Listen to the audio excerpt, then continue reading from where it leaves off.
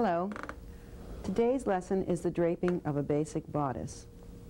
Draping is a pattern-making method that basically takes two-dimensional fabric and converts it to a three-dimensional garment. Using various techniques for making the garment fit the form, the body shape is defined in the fabric. The fabric for draping is usually muslin, although any fabric can be draped. The bodice on the figure is a basic bodice that has two darts, a shoulder dart and a waistline dart. The shoulder dart generally falls halfway between the neckline and the armhole. The waistline dart usually falls on the princess line that is defined on the form. A dart is a system for making the muslin fit. Because the body is shaped from large to small in certain areas, it's necessary to pick up amounts of fabric to make the garment fit the form. The dart will usually go from nothing at the largest point to a larger amount of fabric at the smallest point. An example of that is apex to shoulder.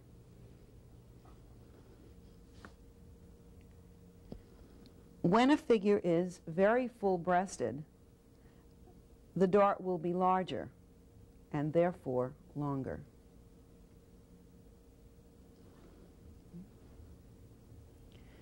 The back of the bodice is similar to the front in that it also has two darts, one at the shoulder and one at the waistline. However, because of the different shape of the back, there not being an apex at the back shoulder dart tends to be smaller and therefore shorter. There is a waistline dart that falls in a similar place to the front dart on the princess line on the back of the figure. The basic bodice has the cross grain line as well as the lengthwise grain line balanced at the side seam. This is a particularly well-suited bodice to using for stripes or plaids.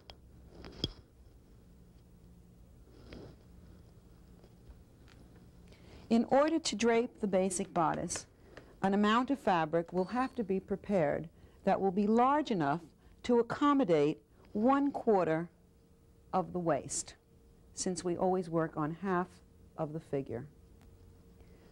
In order to prepare the muslin, we will have to measure the form for the size of the piece of muslin needed. The length will be measured from metal band to waistline with 4 inches added on for working. The width will be measured from the far side of the side seam all the way over the apex to the center front seam. To that amount, 4 inches will also be added. That piece of muslin has already been prepared and looks like this. Okay. Now, in draping muslin, certain very important points are necessary. We will always need to know where the lengthwise grain is and where the crosswise grain is. Those areas, the lengthwise grain and the crosswise grain, already appear on the muslin as threads. In order to make it easier for us to follow them, we're going to draw the lines on the muslin. We need always to know where the center front grain line is, so that we can define it on the muslin as well as on the form. I'm going to draw in a grain line. Because muslin is never worked up till the edge of the fabric, I'm going to draw the lengthwise grain in 1 inch over from the raw edge.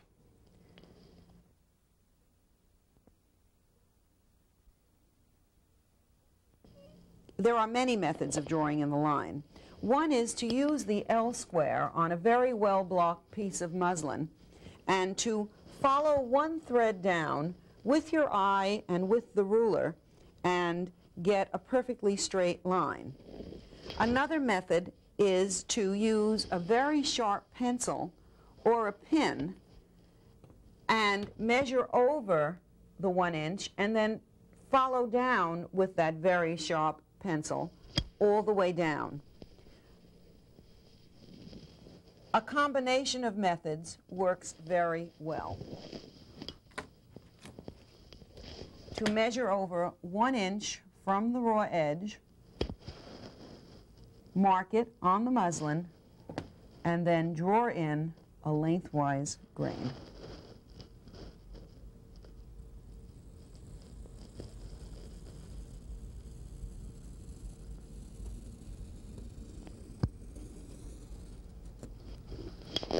Having defined the lengthwise grain, it's now necessary to draw in a crosswise grain.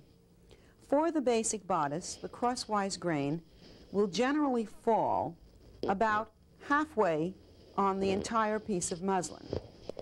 If you fold the bottom of the muslin up to the top and crease, you can then find the center of the muslin, use a ruler and or your eye together with the pulling method, and follow one thread across the muslin as a guideline for the cross grain line. The cross grain line is also used as the apex line. It will fall in the apex area of the form. Another necessary guideline to the draping of this basic bodice is to mark exactly where the apex appears on the figure and transfer it to the muslin.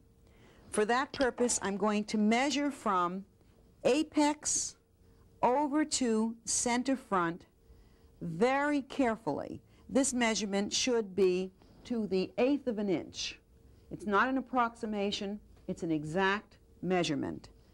Apex to center front is then transferred to the muslin. Apex to center front, and a cross mark is made. Another mark that will be needed is a guideline that appears halfway between the apex and the side seam. I'm going to measure from the far side of the side seam over to the apex line. Whatever number appears, I will divide in half and use that number to mark from apex over for a guide line and cross mark. Now both of those lines will be drawn down on the muslin on perfectly straight grain, lengthwise grain.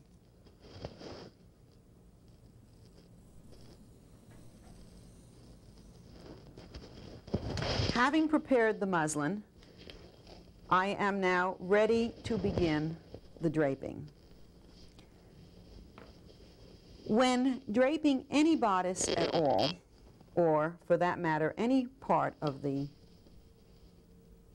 pattern, it is desirable to turn back on the center front line so that the center front is very clearly defined and there isn't any question about where the center front appears. It's always best to crease the center front line back with your fingernail rather than pressing it down with an iron. Pressing muslin back with an iron usually causes the grain to become distorted. So we'll just turn it back. In addition to that, I'm going to crease the line from the apex down to the bottom of the muslin, holding it up towards me. Okay. At this point, I'm ready to approach the figure. Very important when you're working muslin and forms is to bring the form up so that you are facing the form at eye level. It's bad draping to approach the form looking down or looking up at it. You should be looking directly at the area you're working on. One very good rule for draping, for beginning to drape, is to begin with what you know. There is always a place defined on the muslin that has been defined on the figure, and that would be the beginning place. In the case of the basic bodice, the place that you know on the muslin and the place that you know on the figure is the apex intersection. I'm going to place a pin right into the cross mark where the apex line and the cross grain line meet. At that intersection, I'm putting a pin and placing it into the apex of the form. The pin is now extending up, pointing up, and at this point, if that were the only pin I leave in there, the muslin is not really secure. It will move up and down. In order for the muslin to be well draped, it must be secured, and for that purpose, I'm going to put a pin going down. With a pin going down and a pin going up, I have secured the muslin sufficiently so that it will not move up and down. The next step, after the muslin has been secured to the form, is to turn to the first grain line. In this case, the cross grain line going from apex to side seam. What I'm looking for is a line that is perfectly balanced with all the flat levels in the room. In other words, I would like that line to be parallel with the table and with the floor. I don't want it to shift up or shift down. The best way to determine if the line is straight is to start by pinning it to the form and stepping back and looking at it and seeing if what you see is indeed a line that is straight going from side seam to apex. That is sometimes difficult to determine. One of the things that helps is looking at the lengthwise grain and the crosswise grain together. This is an L square shape. They are at exact right angles. If this line is straight, this line is straight. If one line is slanting, the other line is slanting. They are completely dependent on each other. So I'm looking for straight down and straight across. In addition, in pinning it, I'm also looking for a bit of ease going from apex to side seam. How much is a bit of ease? A very small amount. It really is not any measurable amount. It's not a number. It's just something that you feel in your hand that says this is not as tight as the skin on the figure. Therefore, you can just kind of feel an easy feel as you approach it. Not pinching in the ease, just letting it appear as a softness. Step back, put a pin in the guideline, and step back and look at it. Do the lines look as if they are squared to each other? Another test for the straightness of the cross grain line is if the muslin boxes around the figure. The muslin should form a boxy shape. When the muslin slants and is not straight, it will tend to fall in on the figure because it will then fall on the bias, and the bias clings to the body. The straight grain will stand away from the body, and you will get this boxy effect. When you're reasonably certain that what you're looking at is nice and straight and square, you may then put two other pins to hold the line very secure, going down.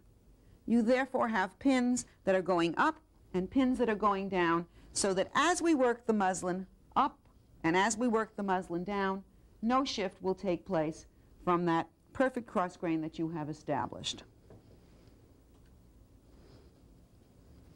Okay. Having now determined one grain, we're going to approach the next. The next being the straight grain line that is the guide line.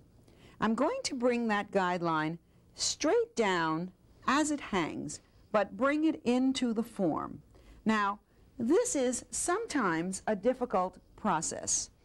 When you deal with straight lines on a round body, it isn't always very easy to determine what's straight. However, if you simply smooth the muslin down with your hand as it hangs, trying very hard not to shift it right or left, just straight down, when you come to the waistline area, you're going to pin it, and this time we're going to pin it with a tiny little pinch of ease. How much is a tiny little pinch of ease? Well, it doesn't have a number, and it's not a measurable amount of fabric. It just is a small amount that is brought over from one side to the other and ensures that the waistline of the garment will not turn out too tight. As you sew a garment, eventually this will become a pattern, eventually it will become a real garment, and as you sew a garment, each time you put a stitch in, the waistline gets a little bit tighter. Therefore, to ensure that it doesn't get too tight to get back on the body, we will be adding little pinches of ease in various points of the muslin. Okay, having established the cross grain, the lengthwise grain, we are now ready to proceed with pinning the muslin to the side seam of the form. However, because the hip area is larger than the waistline area, in order to have the muslin go from waistline over this large hip area, I'm going to have to slash the muslin. And I'm going to slash it right on that guideline that I drew in. It's slashed on grain to within about 1/4 of an inch of the pin. That makes it possible then to smooth the muslin over to the side seam waistline intersection. And I'm going to place a pin that is going to hold the muslin to that part of the form. Now notice the way I've placed the pin. I've placed it in an opposing direction to the way I am working the muslin.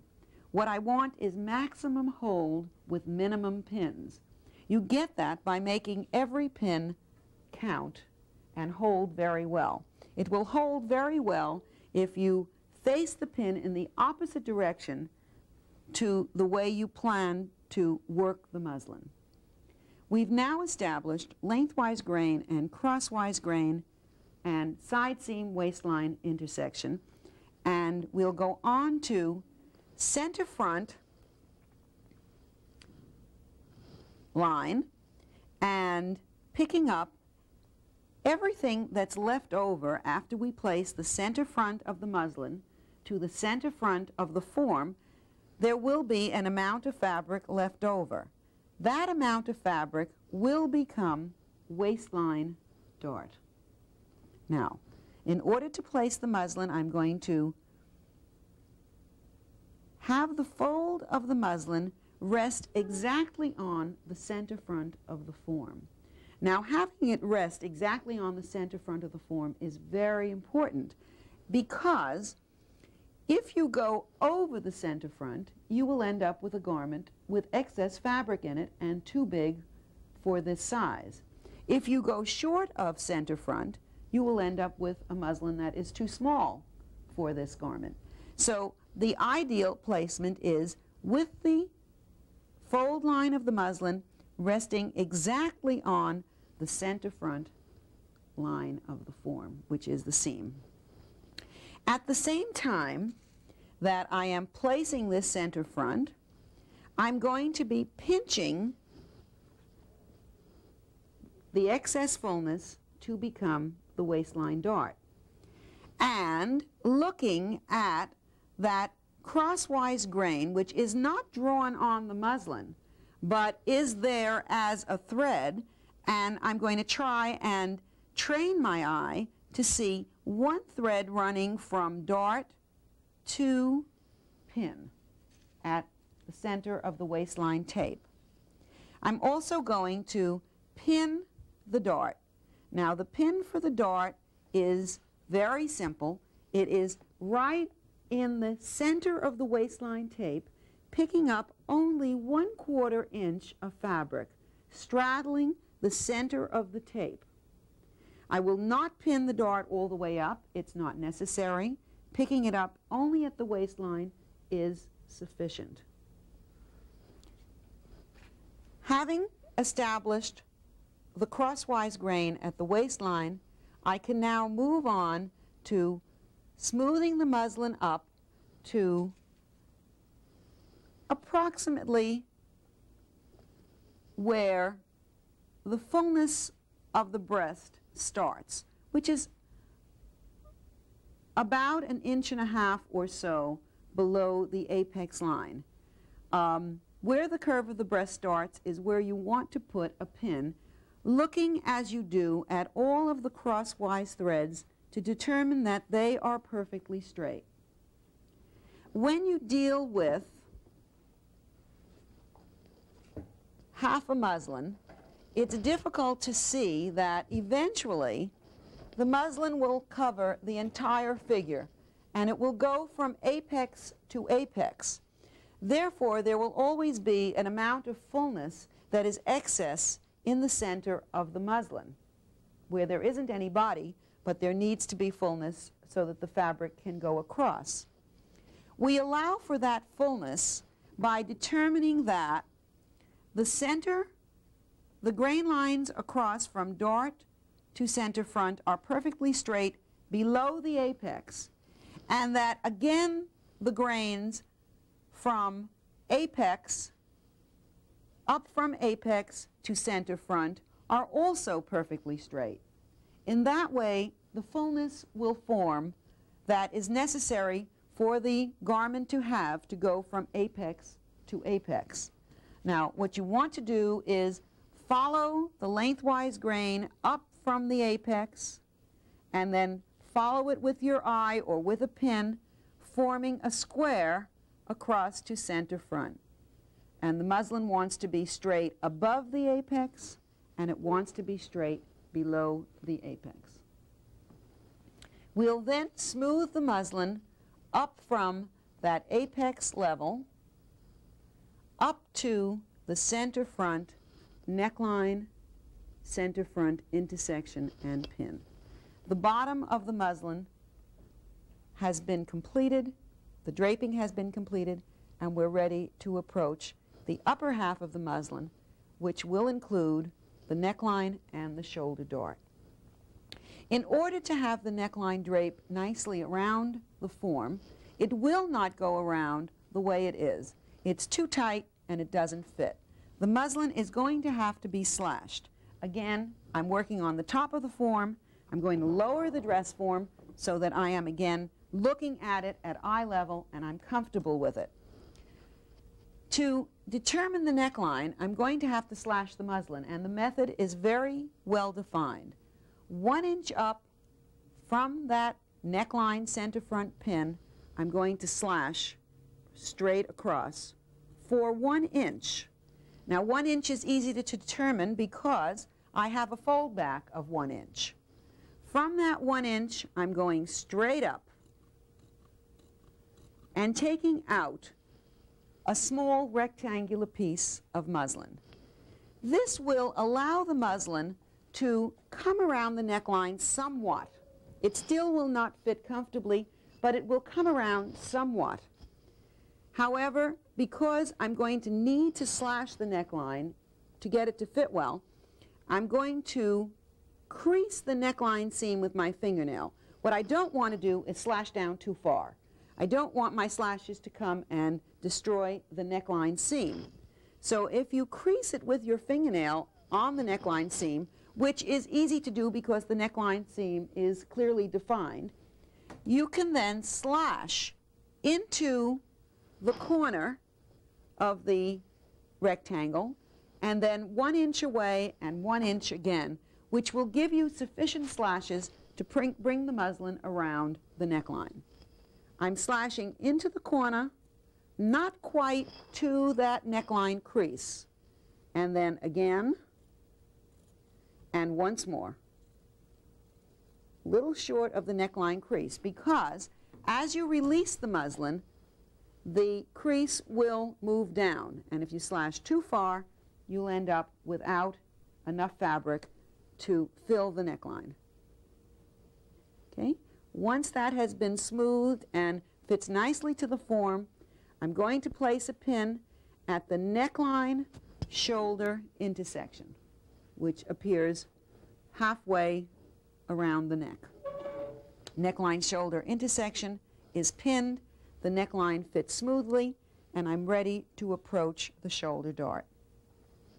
To do the shoulder dart, what I like to do is determine where it's going to be. And as I said before, the shoulder dart on the basic bodice generally falls on the princess line. I'm going to feel for that princess line, and you can feel it because it is quite a bump where the shoulder and princess line come together, and place a dot at that point. I'm then going to pick up the dot and crease it, because all of the muslin that is left over, all this fullness that is left because this apex is bigger than this shoulder, I'm going to smooth up and lay down under that fold. All of it. I don't want anything left over for the armhole. I want the armhole to lay very smooth. No extra fullness in the armhole.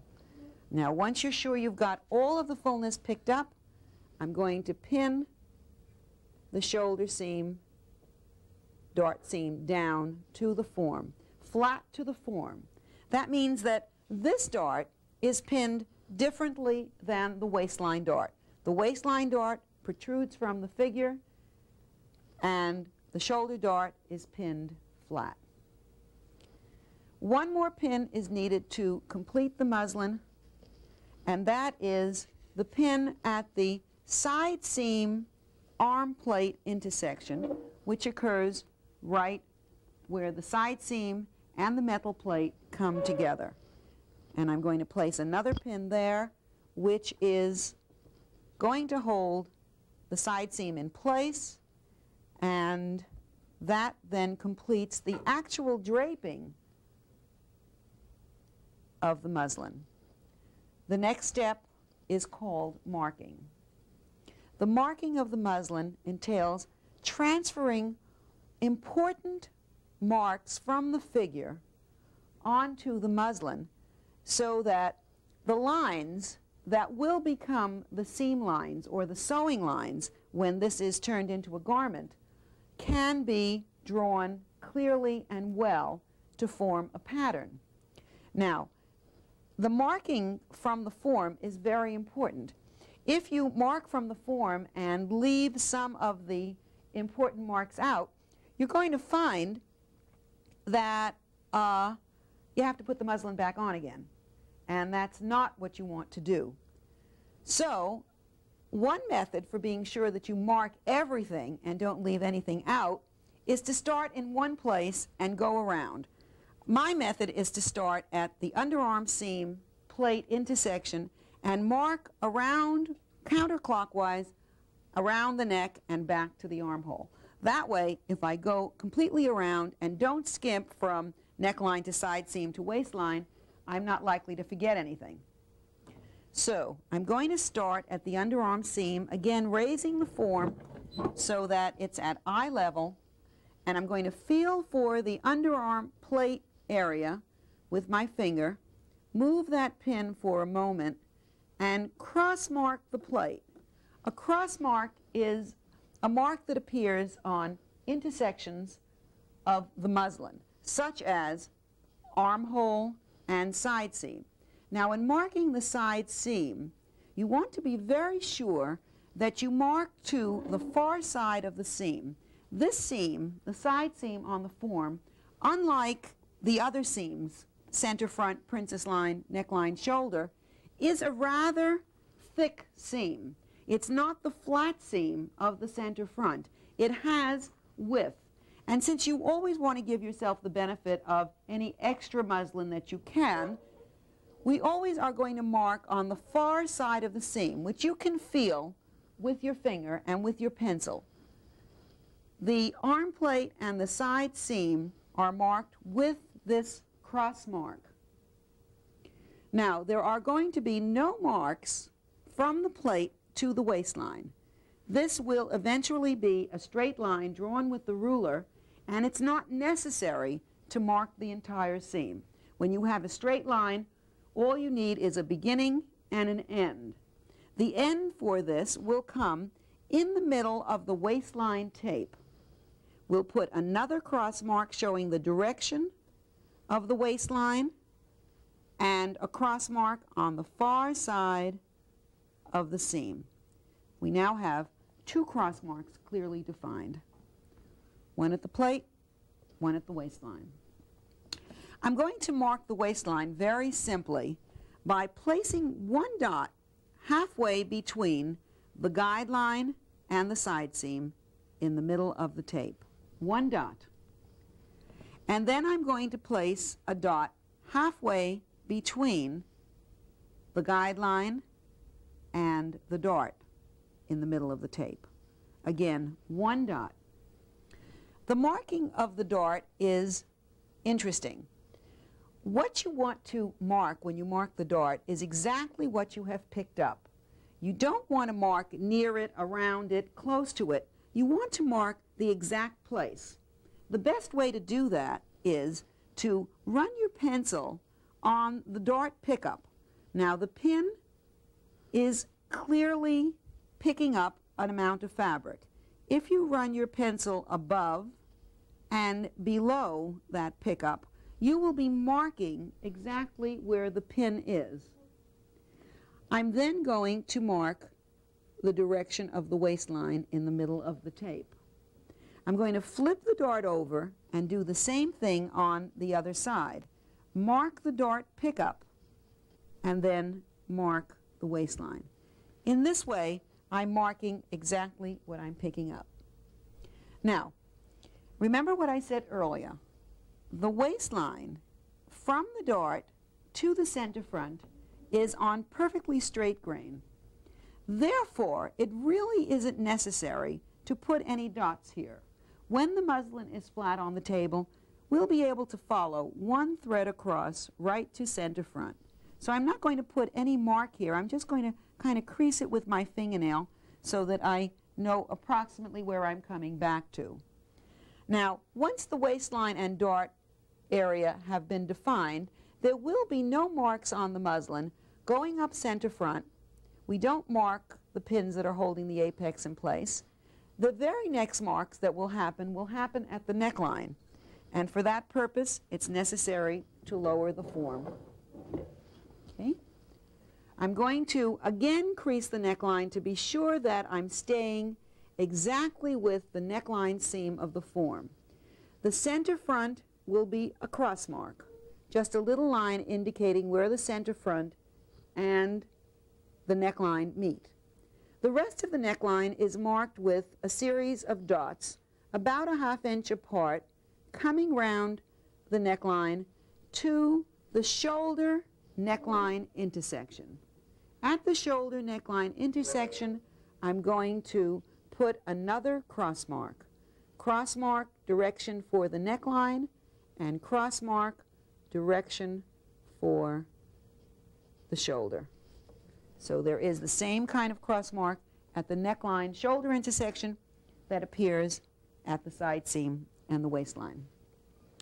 The dart has been pinned, and I'm going to leave it just as it's pinned.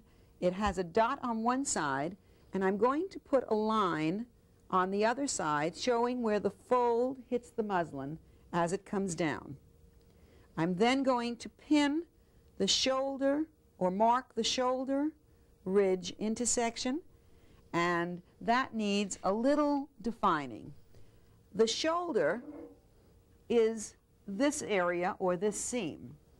The armhole, however, is divided into two parts.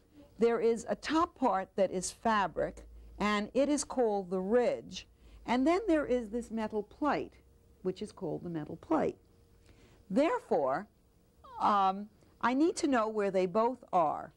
The top part of the form, that is the ridge, will be marked on the muslin as a cross mark, and the shoulder seam will be marked with a line going in the direction of the shoulder seam. So I now have another cross mark at the shoulder ridge intersection. The marking of the armhole, again, is another approach. We're going to mark the ridge, which is the fabric part of the armhole, down as far as the screw mark. The screw mark is the screw that's holding the plate in place. The top part of the armhole will be marked with dots right here on this ridge. And you can feel the ridge through the muslin. It's the place where the form actually finishes.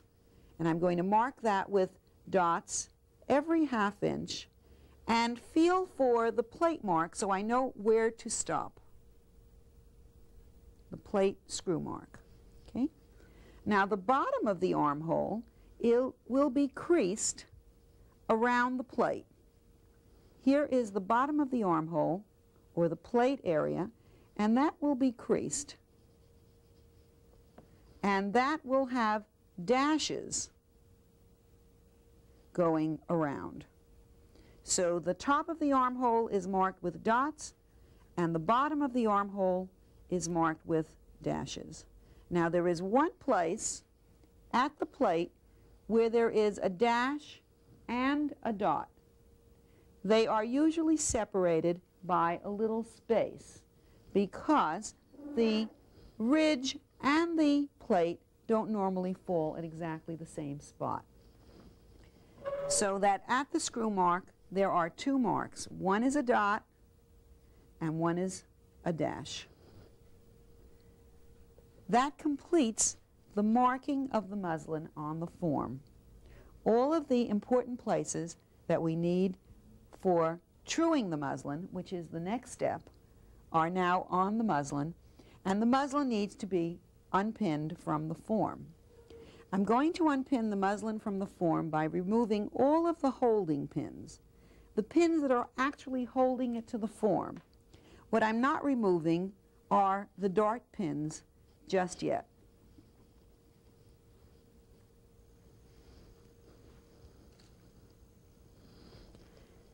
The next steps are done on the table. The reason I removed the pins that are holding it to the form and not the dart pins is because sometimes in your enthusiasm you sometimes forget to mark the darts. If you take the pins out and you haven't marked the darts, you're going to have to put the muslin back on the form. So before I remove the dart pins, I always check to see that my dart marks are clear. If they are, then the pin can come out. The muslin must be perfectly flat in order to true the lines. You never true lines on a muslin that are pinned unless you absolutely have to. And there are areas where you absolutely have to. But for the beginning marks, the muslin can be flat. I'm checking that my dot is clear and the line next to the dot is clear before I remove the pin holding the shoulder dart in place. Okay, we will begin to true the muslin with the darts. Every dart has a wide place and a narrow place. The narrow place is where the body tends to fill up the fullness and you no longer need the dart. Therefore, every dart has a place where it begins and a place where it vanishes. The vanishing point always has to be determined. It can be determined on the form, or in the case of a very basic muslin, such as this one, it can be determined by measuring on the flat an amount down from the highest point. In this case, I'm measuring down from the apex, which is the largest place, 1/2 inch, and placing a cross mark. I'm then going to bring the smallest place, which was the waistline, bring the line from the waistline up to nothing at the vanishing point. One of the important points in truing any line, a dart, or any other line is that the line will never stop at the intersection, in this case, the waistline. It will always go through, so there will always be a cross mark of intersection. Join the one side, join the other side, being very careful that you're following your lines exactly and vanishing absolutely to nothing. It's very important that the dart vanish completely. Otherwise, when it's sewed, a bubble will appear at the end. That is the truing of the waistline dart. To true the shoulder dart, we're going to connect the dot, which was the first mark we made, the princess line mark, also the mark that's closest to the neckline, to the apex intersection, which is cross grain line, apex intersection, and draw a line. Again, comes right through the dot, doesn't stop at the dot, continues on through. I'm going to measure on that line 1/2 inch up and cross mark, and join the other place, which was the other side of the dart, the line we made, to that vanishing point.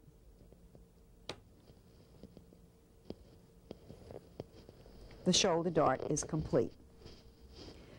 While I am working with the ruler, and while the muslin is nice and flat, I can, as I said before, join the other straight line, which is the underarm cross mark to the waistline cross mark. Side seam, underarm cross mark, waistline, side seam cross mark, join them. This line is a representation of this line on the form. It is the exact line that appears on the dress form. It appears here. It is called the tight body line. It is the line that is closest to the body and, if used, causes this garment to fit very close to the body. However, normally clothes are not worn very close to the body, particularly if they are going to have a sleeve, which this muslin is going to have. It's going to have a sleeve set into it, and it therefore needs some moving room. In order to have enough room for a sleeve to go in and for whoever wears it to be able to move around in it, we're going to need to drop the armhole. It is not comfortable to wear a garment that comes up right up into the armpit. It's also not comfortable to try and move in a garment that is fitting skin tight if it is made out of woven fabric. Therefore, I'm going to be planning on dropping the armhole 1 inch in order to give it a little more room down for moving. And I'm also going to be adding a 1/2 inch of extra fabric at the lowered area in order to form some over-ease. Over-ease is an amount of fabric that is used for moving room. The amount of over-ease can vary. However, on a basic bodice, such as this one, we will measure down 1 inch from the plate mark, measuring right along the tight body line and cross mark. That is the lowering of the armhole. For the extending of the armhole, or the adding of the extra fabric for ease, I'm going to square from that side seam tight body line out for 1/2 inch and place a dot. That dot will then become a cross mark. And since I only really need the ease at the underarm and I really don't need it at the waistline, I'm going to join that lowered extended mark back to the waistline, thus forming a new side seam. And the new side seam is called the extended line. So we have two seams or two lines at the side, the tight body line and the extended line. The extended line is formed by coming down 1 inch from the plate side seam intersection and out a 1/2 inch. Having now determined that I am having this extension and having drawn it in, I'm then going to complete the armhole. The front armhole on a basic bodice can be drawn with a French curve and can be drawn all in one line if the curve is properly placed. There are 3 places for the placement of the curve. The lowered extended cross mark. The curve will go in between the dot and the dash and will come up to the shoulder ridge intersection. Now, you're going to take the curve and wiggle it around until you find that you're hitting all 3 places. Okay? We're looking for lowered extended cross mark, between the dot and the dash, up to the shoulder ridge. Now, in placing the curve so, you may or may not hit all the ridge marks, but you should be hitting all of your important 3 places. Now, 1, 2, 3, draw the armhole all in one curve. Armhole. I'm going to trim away some of the extra fabric around the armhole, but trimming it in such a way that I'm leaving enough fabric so that I'm not cutting away the tight body plate cross mark, which means I'm going to leave approximately 1.5 inches of fullness around the armhole.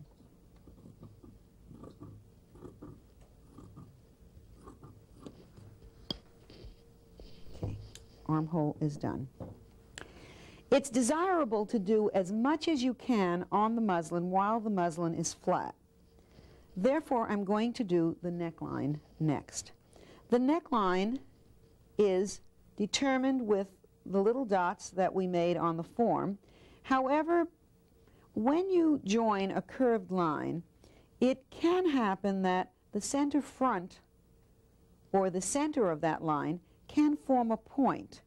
In order to avoid that point when it's cut on the fold, I'm going to square that line for 1/4 inch on grain. And then take the curve, being sure that the slashes are nicely closed, and place the curve so that I'm hitting all the dots coming up to the shoulder neckline intersection and follow the shape of the curve around. Now, this neckline represents the neckline on the form, which is an unrealistic neckline because it's too tight to be worn. In order to make a garment that's wearable, this neckline will always have to be dropped for something. And of course, the style of the garment very often will determine how much. For a basic muslin, we're going to drop it 1/4 inch. So from the center front, measure down 1/4 inch from the center front cross mark, square once more for 1/4 inch from center. Now, what I'm trying to do is lower the neckline at the front without essentially changing the shape of the curve. Therefore, I'm going to place the curve back on the original neckline. I don't want to lower anything at the shoulder or make the shoulder any larger, shoulder neckline. Just want to do it at the front. So using the same configuration, I'm just going to drop the curve down and draw in a new neckline. This then becomes the neckline that we will use. The natural neckline appears, the lowered neckline appears. It's a good idea at this time then to measure the seam allowance and complete the neckline.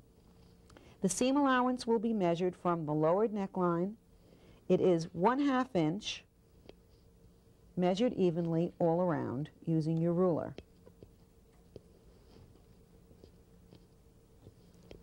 Generally, a curved seam will have 1/2 inch of seam allowance. A straight seam generally will have 1 inch on a basic muslin.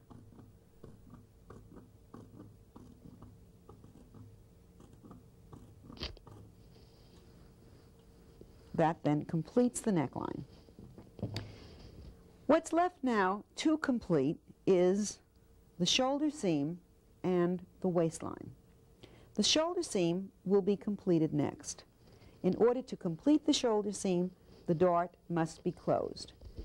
Every time you need to complete a line through which a dart makes its presence known, the dart should be closed, must be closed, before the shoulder seam or any other seam is trued over it. In order to close the dart, I'm going to have to crease one side of the dart and bring it over to the other. In the case of the shoulder dart, the fullness of the dart will face towards the center of the garment, and therefore I'm going to crease the line closest to the center front first. Now, this line is bias, and bias does stretch. So you want to be very careful that as you crease it, you do not stretch it. Now, the dart will fit and close nicely if you cup the muslin so that the dart wants to come around. If you try to pin the dart with the muslin perfectly flat, you will not be successful. You must cup the muslin and bring the two edges of the dart together. You've gone to a lot of trouble to draw a very beautiful dart. What you don't want to do is now ignore the lines. Put them together absolutely perfectly. What we're trying to simulate is the sewing of the dart. When you sew a dart, the two edges come exactly together, and that's what we're going to pin. It's not necessary to pin right to the vanishing point. You can start a little way up. The dart will tend to stay together. What I am pinning is the edge, the folded edge, down to the other side of the dart, picking up just the smallest amount of fabric on the edge. In truth, when you sew a dart, you do not sew in the middle. You sew the two edges together, and since the pinning simulates sewing, that's what you would like to do. Pin just the edges together, edge to edge,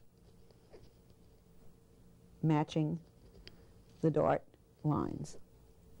All the way up, skipping the exact point of shoulder intersection so that I can place my ruler and join the neckline cross mark and the shoulder ridge cross mark in a straight line. Shoulder seam. To that, at the same time, I'm going to add a 1-inch seam allowance and trim. That will complete the shoulder seam. I'm trimming right through the fullness of the dart, and the shoulder then is complete. You can see that by pinning the shoulder dart, I've already started to form the body shape in the muslin. It is starting to become the three-dimensional garment that is necessary to go on a three-dimensional body. Okay? The last step in this is the pinning of the waistline dart. And that will be accomplished exactly the way I accomplished the shoulder dart. I'm going to cup the muslin, crease the side closest to the center. Now crease gently. Again, you're working with a bias. You don't want to stretch. And I'm going to bring the two sides of the dart together. If you cup the muslin, it will tend to come around nicely and give you the shape you want for your garment. The lines meet exactly. I'm picking up the barest edge of the fold, very minimal pickup, and down to the waistline cross mark. And then what appears to be necessary, and there's the body right there in the muslin, and what then appears to be necessary is the truing of the waistline. However, because the front waistline and the back waistline eventually will be one seam, that is, when you join a bodice and a skirt together, you would normally sew up the side seams of the front and the back and then treat the waistline as one seam. We are going to treat it as one seam as well. When the time comes to complete the back waistline, we will complete the front waistline and treat it as one seam. So at this point, the muslin is ready to go back on the form. First, because you want to see what you made, and second, because in order to drape the back muslin, the front muslin must be on the form. We'll pin it on, hopefully exactly the way you draped it. You're pinning the natural neckline, and that's very important, pinning the natural neckline to the natural neckline. We'll pin the shoulder neckline intersection to the shoulder seam neckline intersection, and the ridge to the ridge. Smooth the muslin down to a little above the apex, raise the form, and secure the waistline. Smooth the muslin up to below the apex. Remember, we're looking for just below the curve of the breast, and bring the muslin around to the side seam. The side seam is pinned, the side seam waistline intersection. An important point to remember here is that the waistline dart is never pinned below the waistline cross mark. The body gets sharply bigger below the waistline cross mark, and if you pin below it, you'll find the muslin will not fit back on the form. I'm putting back in the pinch of ease, smoothing the muslin back to the underarm plate intersection. We will pin the muslin back to the form exactly where we draped it at the underarm seam and the armhole intersection. We'll then return to the shoulder area because it's important that the shoulder seam be anchored in place with the shoulder seam line falling directly on the line of the form and with the pins sunk under the cover of the dress form and perfectly flat. When we begin to drape the back, we will be draping the back shoulder over the front shoulder using the front shoulder muslin line as the draping line. Therefore, these pins must be very flat so that we can drape over.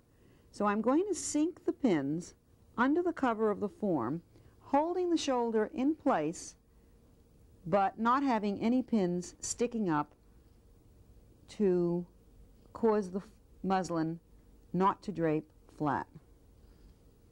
And that's the complete draping of the front bodice.